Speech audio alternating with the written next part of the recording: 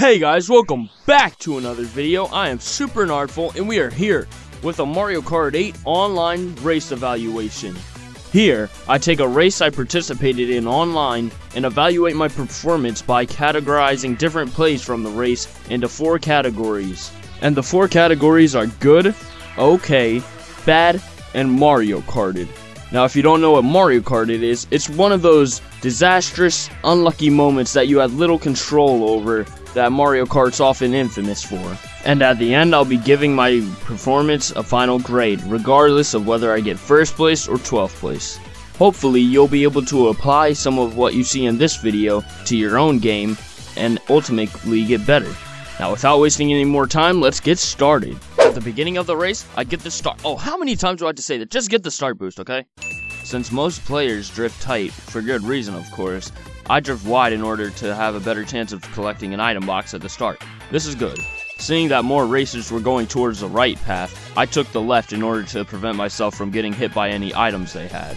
At the beginning of the race, where everybody's still close together, it's smarter to just take wider lines and slower routes in order to let all the other racers just kill each other off.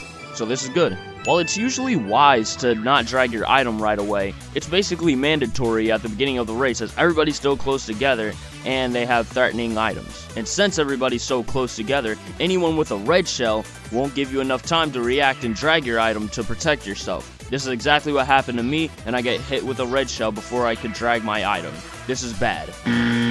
Now, if you get hit by an item, your vehicle comes to a complete stop. So when this happens, you must look behind you in order to see what's going on. Because 9 times out of 10, there's another racer or two coming from behind you at full speed. And any triple items or super horns or piranha plants that they have, you're done for. This is what causes most people to get bodied in a Mario Kart race, taking their 1st place to an 8th place. If you at least look back, it gives you a chance to react to anything that's coming. Now here in this race, after getting hit by that red shell, I don't look behind myself, and sure enough, there's a racer with a piranha plant. Luckily, I dodge a bullet, and the racer drives by me without his or her piranha plant attacking me. That online lag saved me, but this is a bad play on my part. Recognizing that the race is a bit more spread out now, and that I'm in 11th place, I swapped my banana peel out for another item that I predict to be slightly better than the one I had. This is good. But I'm not just relying on the item boxes to fuel a potential comeback.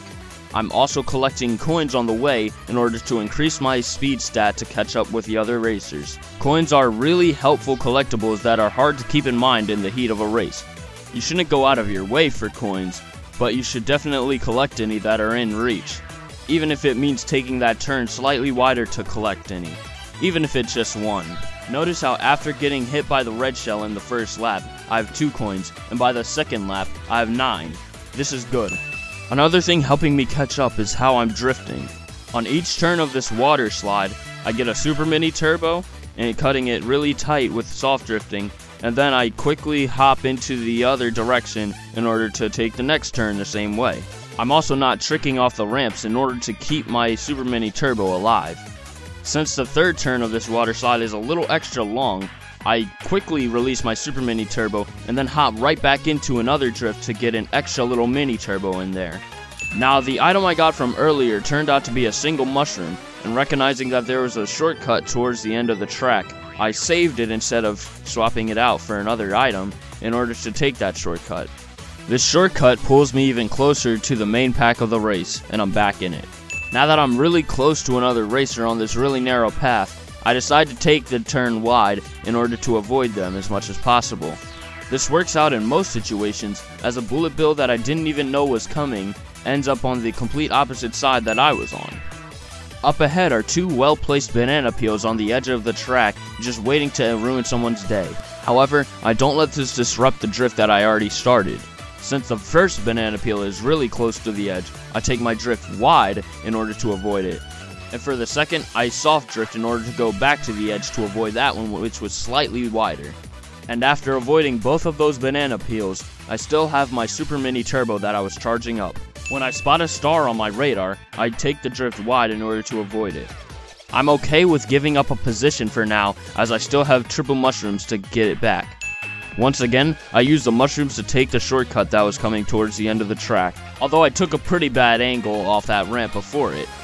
But no worries, I simply slow down a little bit to avoid the wall and change my angle and then use my mushroom to cross the shortcut. Now directly in front of me after that shortcut is a racer with a star, so I slightly run into the wall to prevent myself from running in the back of them.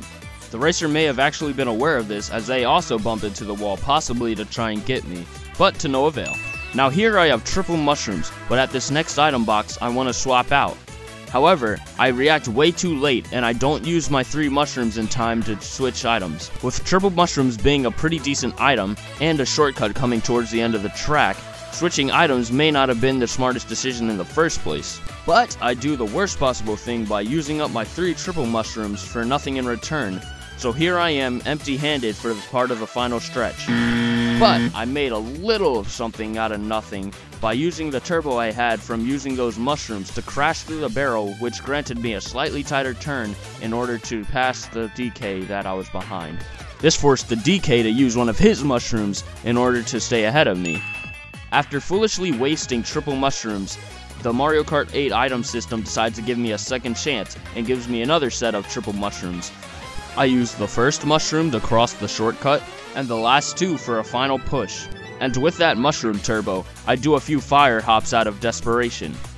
And those fire hops were just enough to steal 4th place from the DK, as he also had triple mushrooms.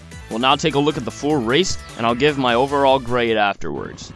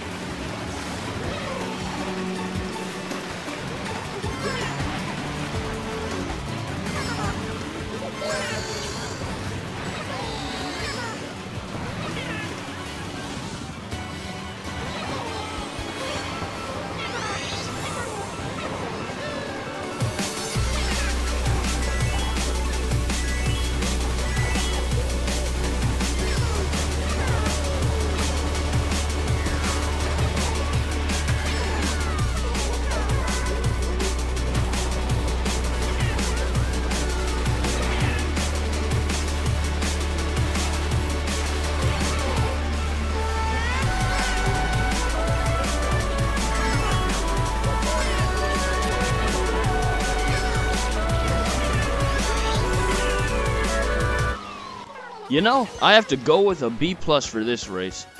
There were a lot of times when I had some really sloppy execution, but whenever I did, I made up for it, whether it was my driving or item usage, and I also maxed out in coins. So yeah, I did make up for a lot of things I did bad. So yeah, that's how I evaluated this race. If you feel that I missed anything, you are more than welcome to talk about it in the comment section. But anyways, thank you for watching. If you enjoyed the video, remember to leave a like and subscribe for more Mario Kart 8 tips. And I will see you guys next time.